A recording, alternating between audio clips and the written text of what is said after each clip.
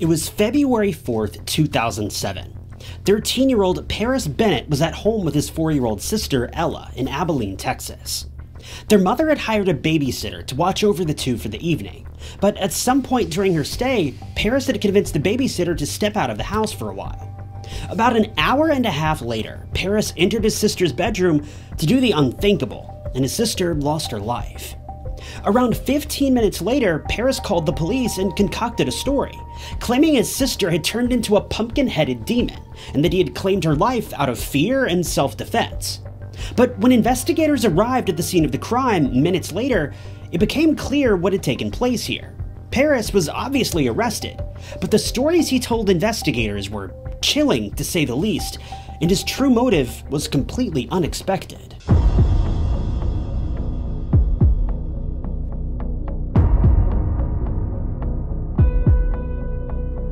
Paris and Ella Bennett were, for the most part, ordinary kids. They grew up with their mother in Abilene, Texas in the early 2000s. Their mother, Charity, was a single mom who did the best she could for her kids. Her children had two different fathers, but they were raised as part of the same household, with Charity presumably having full custody of them both. One interesting thing to note about Charity is that her mother, Kyla, was actually believed to have conspired against her husband and attempted to take his life, her husband naturally being Charity's father. While her mother was never found guilty, in the eyes of the public, she certainly was. Many people believe that there was more than enough evidence to prove that she was at fault, but regardless, she was found not guilty on all counts. Even Charity believes her own mother was guilty, but no one has ever been able to prove it. When Charity was a young girl, she claims her mother rarely gave her any sort of attention.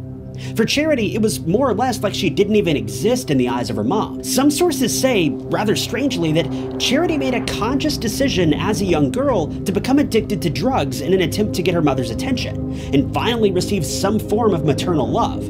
But even this didn't work. Her mother truly couldn't have cared less, with many people describing her as a psychopath. Now, I find it rather hard to believe that someone would purposefully become addicted to drugs, but that's what all of the sources claim, so it does appear to be true. And if this is true, it really shows just how far Charity was willing to go to feel some sort of love. Needless to say, Charity had a very hard time growing up.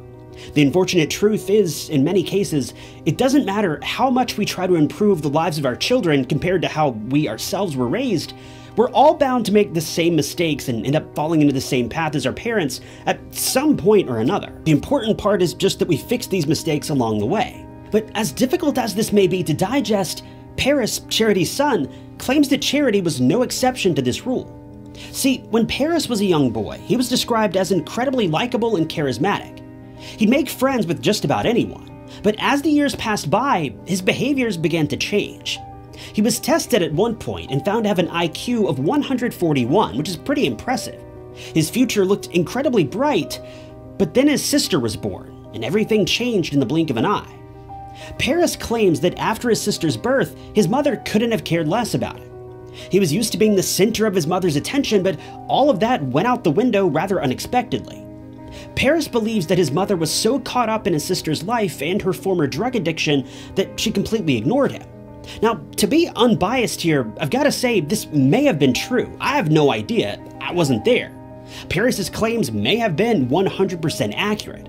But what I will say is that I find that hard to believe, after taking into account the various statements and interviews that Charity has released since the impending crime took place. But in his own eyes, Paris felt so betrayed by his mother that he took every opportunity to make her life difficult. This all reached a boiling point sometime in 2006, just a year prior to the crime that would bring an entire community to their knees. We don't know the specifics surrounding this scenario, but Paris's rage towards his mother grew to such an incredible degree that he actually attempted to claim his mother's life. From the scarce details that are available, it seems Paris took off after his mother while wielding a knife, but she somehow managed to escape the situation. Paris was then put into a mental health facility so that he could get the help that he needed. He was released later on, but it doesn't seem like he ever learned his lesson. This would all bring us to February of 2007, the year that everything changed for the Bennett family, and their lives would never be the same again. Sources vary, claiming what specific date this crime unfolded. Some say that it took place on February 4th, while others claim that it took place on February 5th. Charity had been working at the local Buffalo Wild Wings that evening, working late into the evening, well past midnight. Knowing that she would be out for most of the night, she hired a babysitter to watch over her kids for the evening. The evening was like any other, with the kids minding their own business and playing well into the night.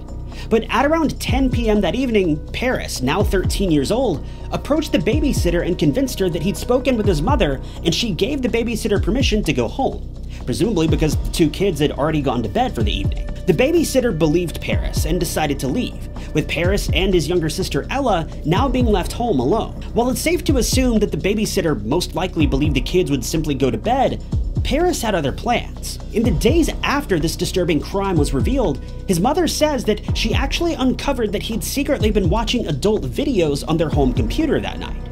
But these weren't the typical videos that teenagers would dig up without their parents' supervision. These videos were unusually aggressive and violent, and shockingly so. Charity says that she uncovered hours of content that he had watched, each video becoming more violent and more disturbing than the last. Now, I certainly won't go into the specifics of what Paris was watching, but what I will say is that it became glaringly obvious that Paris had some serious issues. While these videos were of an adult nature and were freely viewable online, we have no idea if some of these acts were even consensual or not. All we know is that they were far beyond anything a young teenager should be exposed to, and they would have been shocking even to most adults. But here's the incredibly scary and heartbreaking part.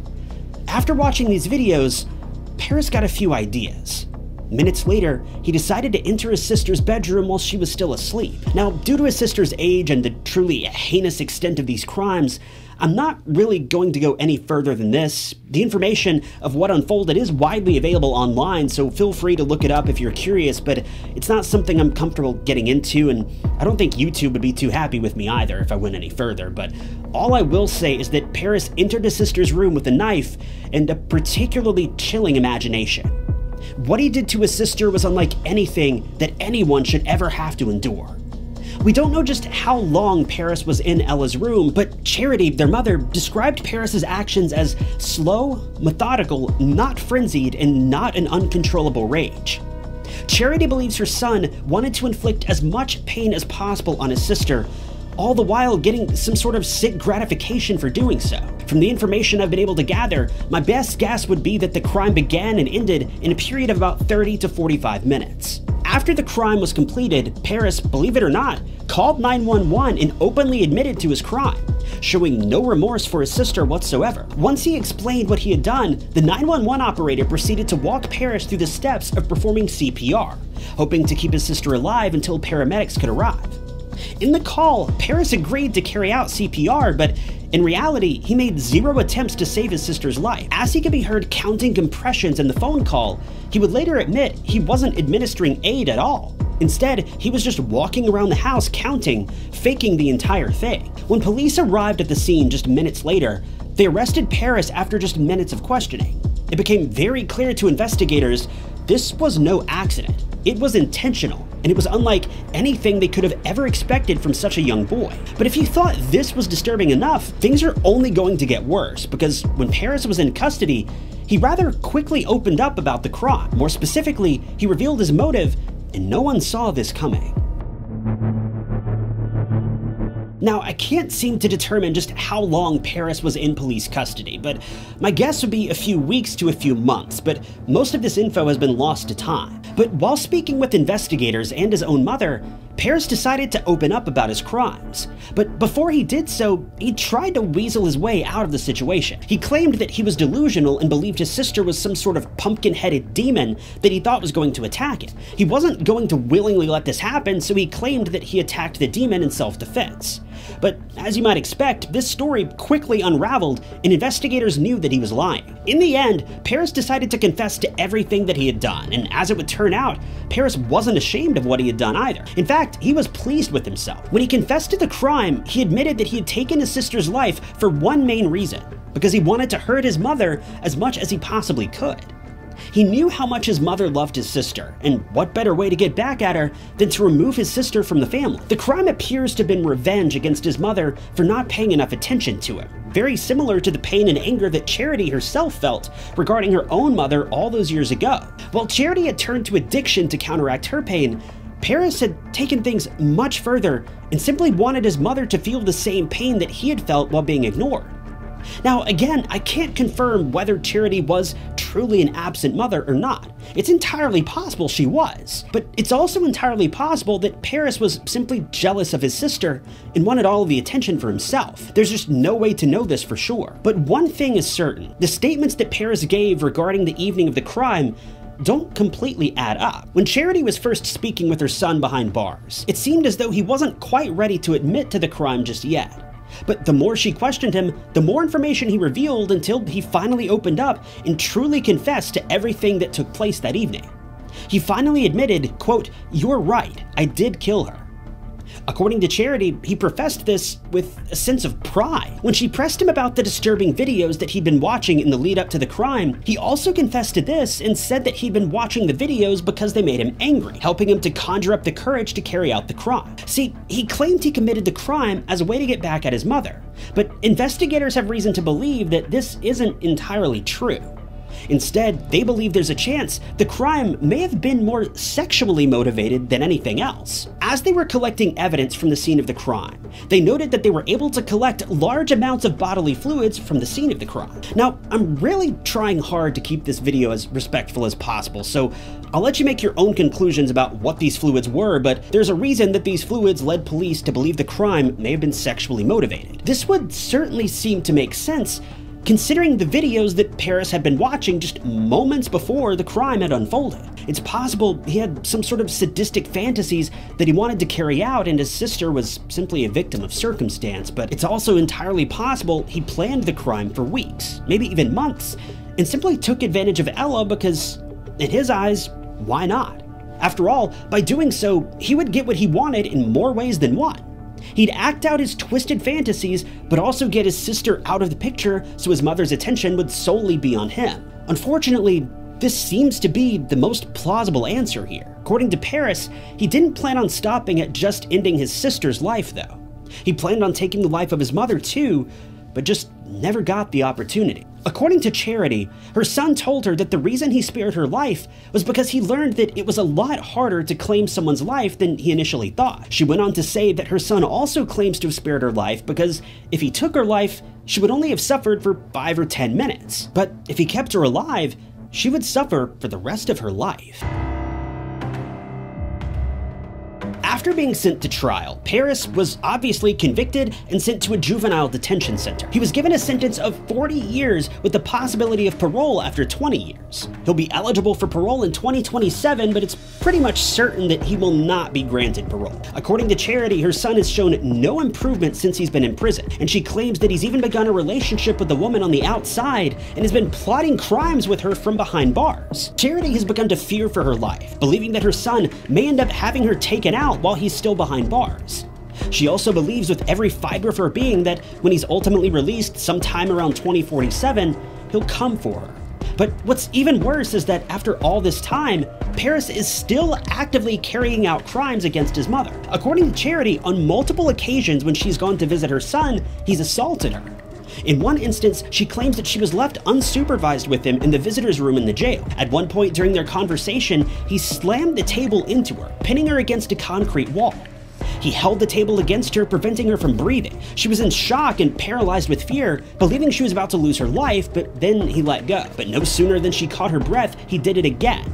He later told his mother, "By the way, I enjoy watching your pain." Charity ended up writing a book about her life, particularly involving the crimes carried out by her son, titled How Now, Butterfly? A Memoir of Murder, Survival, and Transformation. In her book, she describes the years of abuse that she'd been subjected to by her son, even while he's behind bars. Charity, after all these years, has finally admitted that she's been forced to come to terms with the fact that she can still love her son, but she can't love the monster that he's become. She knows that whenever he's released from prison, she's going to have to move away and do her best to disappear. She spent her more recent years wondering if her brief relapse in 2006 may have been what led Paris to become the monster that he is today. See, she was an addict for years before Paris was born, but once she found out she was pregnant, she got clean. She remained clean for the first 12 years of his life, but had a short relapse less than a year before the crime took place. But truthfully, there's no sense in Charity blaming herself for the crimes of her son. If the stories that she's shared over the years are true,